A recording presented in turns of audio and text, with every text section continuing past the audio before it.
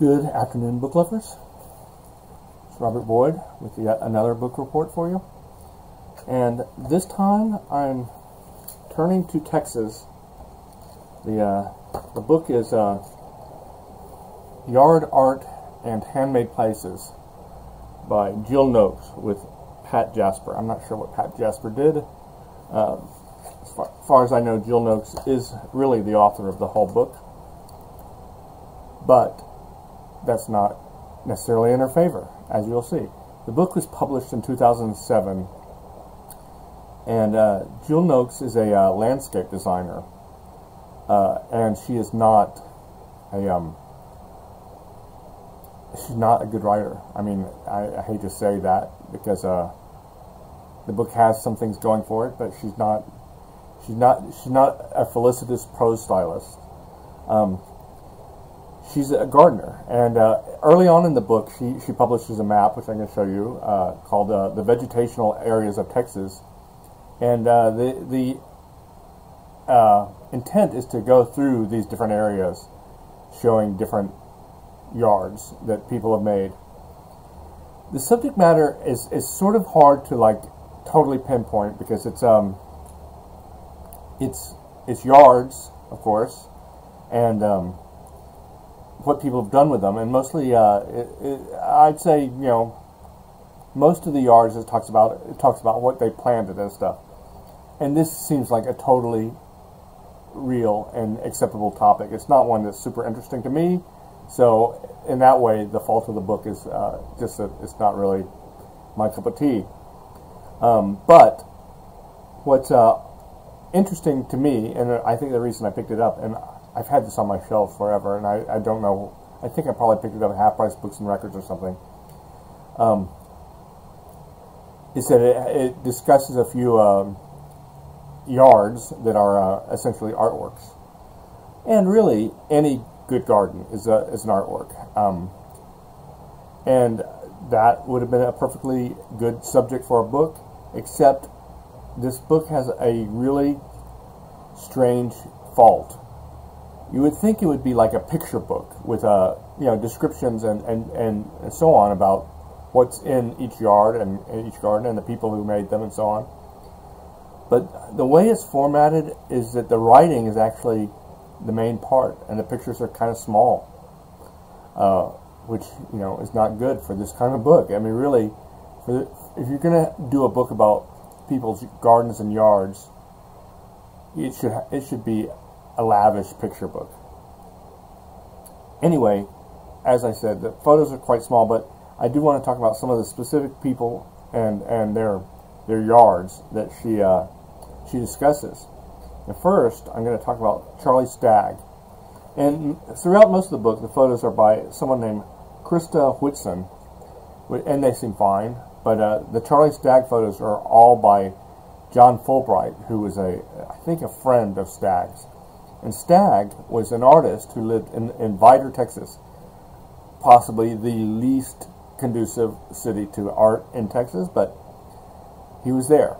And Stagg, he's sort of considered by some to be an outsider artist, but he's not. He wasn't, I should say. Even though the book was published in 2007, Stagg died in 2012. But Stagg was trained or got an MFA at Temple, I think. So he got an elite art education from an elite institution, and so he knew all about that stuff, and he knew artists and so on. And he was a sculptor, and I'm showing you some of the pictures of his. Actually, I should say I'm showing you some of the pictures of his environment that he built for himself on his land, his family's land in Vidor, Texas. And he basically had this idea of building up a structure with triangles, and he made sculptures out of it, and they're really interesting, and they're snaky and weird, and they're essentially abstract, but they're natural and they're organic. And I amazingly actually have one. I got interested in Stagg when I read his obituary, and I was interested because it said, he's from Vidor, and to me, Vidor is, the infamous sunset town where, black people are told to not be in town when the sun went down. And for most of its recent history, it has been seriously unwelcoming to black residents, although some, I think, now live there. And so, kind of a shameful place. But Charlie Stagg's family was from there, and he was from there. And I think after college and after teaching for a while, he just went home. Decided he would live at home and build this structure. It would serve as both a studio and a place to live on his family's property, which is kind of on the outskirts of town. But when I say outskirts, Vidor is a pin speck on the map. The outskirts. There's nothing but outskirts. And what he built it out of concrete, wood, and glass, as you see. And so I read about his obituary, and read about him in the obituary, and I mentioned him to an artist friend of mine, a sculptor here in Houston, named Butch Jack. His name is actually Meredith Jack, but he goes by Butch. And I think he was about Stagg's age. Stagg was born in 1939. And Jack taught at Lamar for a long time. He lived in Houston, but he would commute to Beaumont to teach art, and got to know Stagg.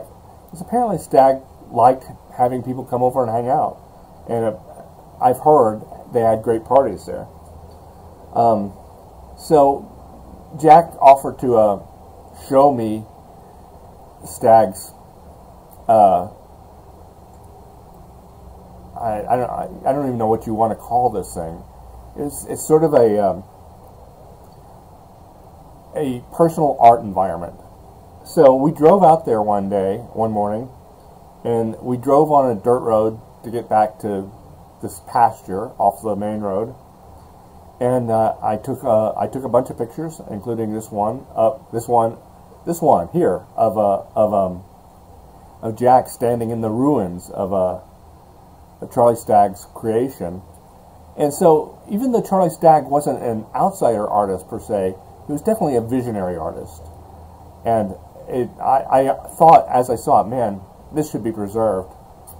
And so I went and looked it up on the county property records and found out who's the owner of it. And it turns out the owner is his daughter. I got in contact with her. I mean, the county property records had her address, so I wrote her a letter, and I met her. I met her and her husband and one of her kids at the location of of Stagg's environment. And 1 year, I mean, she's definitely kind of a working class woman, and Stagg was not any sort of rich man or anything. And 1 year, she was having trouble coming up with the money to pay the taxes on it, and I paid her property taxes that year. I don't know what's happened to it, though. So, anyway, Charlie Stagg's place out in Vidor, it should be a monument to Charlie Stagg, open to the public, but I don't think it is. Then another chapter they had, it was on Cleveland Turner, the flower man, who was an alcoholic in Houston, homeless alcoholic, and was rescued from alcoholism. And every place he lived, instead of drinking, instead of falling back into his bad habits, he decorated. And I think he lived in several different places before he finally settled down to one long-term place that he stayed in until he died. And that's the thing. When this book was written, he was still alive, but he died in 2013. And his place is still standing over by Project Row Houses. one that I'm interested in seeing, although I'm not sure you can see it, is the Cathedral of Junk, which was created by Vince Hanneman, and it's in Austin. And apparently, I mean, the book was written in 2007, but apparently in 2010, he got complaints, and the city of Austin said, you know, this is not up to code.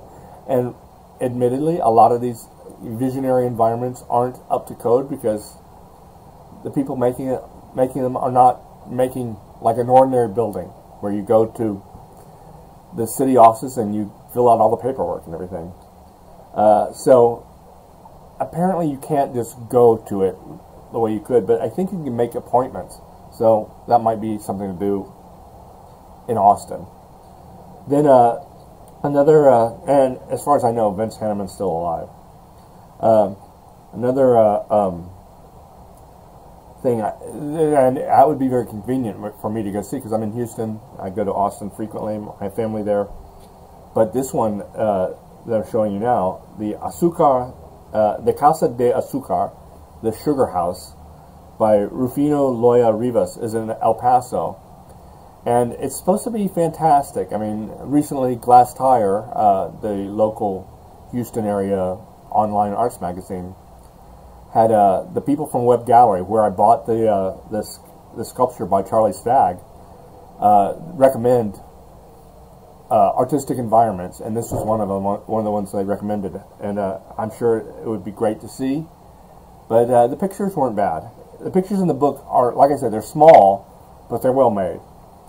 And I'm going to close out with Dr. Joe Smith, who, as far as I know, is still alive. I couldn't find an obituary for him or anything. In Caldwell, Texas. And Caldwell is a little town roughly halfway between Austin and College Station. And he moved there to be their doctor because, like a lot of small towns, they have a shortage of doctors. They don't have enough business to keep you know, a lot of doctors busy. But he said he would move there if they would build a hospital. So they built a small hospital, I mean, like 16 beds. He moved there, and it was the town's doctor for decades. And in his retirement, he learned how to weld and started doing sculptures. And to me, I love that. I love the idea that someone just learns how to make a sculptural object and just fills their yard with it. Anyway, to me, that would have been by itself an interesting book, just focusing on that kind of art. But they, you know, Jill Nokes wanted to get into the gardening, and I totally understand. And like I say, gardens are a kind of artwork, but I just not.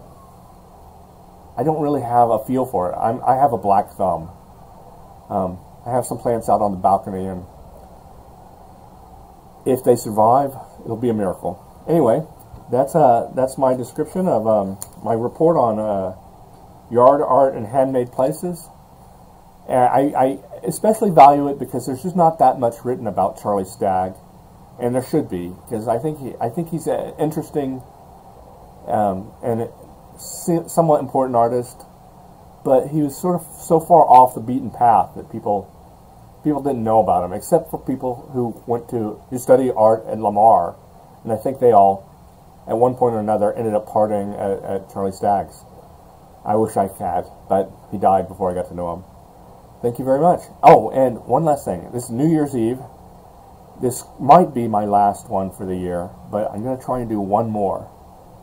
Thanks very much. Goodbye.